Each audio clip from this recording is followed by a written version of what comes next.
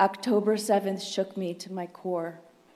And then on October 8th, the unthinkable, people in the streets celebrating Hamas, blaming Israel and saying those slaughtered, raped, and kidnapped people deserved it.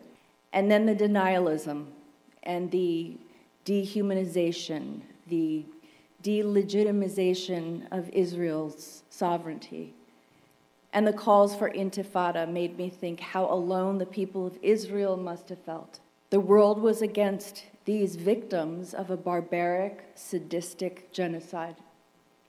I felt compelled to go.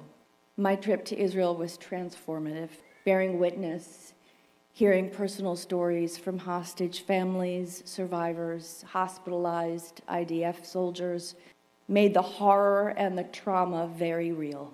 I was able to tell them that the people of the United States love them, support them, are praying for them, and are fighting for them.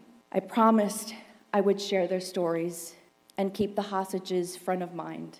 What I did not expect to find on my return home was riotous protests, verbal and physical assaults, calls for the genocide of Jews and the annihilation of Israel on our most prestigious college campuses.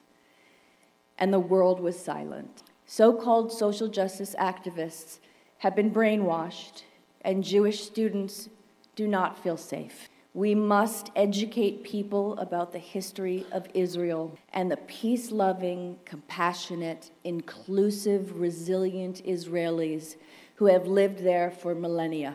We must teach the world that anti-Semitism, anti-Zionism is racism. We must help create spaces wherein difficult conversations can be had with open hearts and a focus on the humanity of all people, the exact mission of Stand With Us.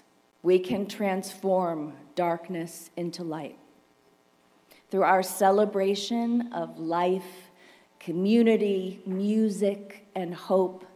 By living authentic Jewish lives, we can change the world. Am Yisrael Chai.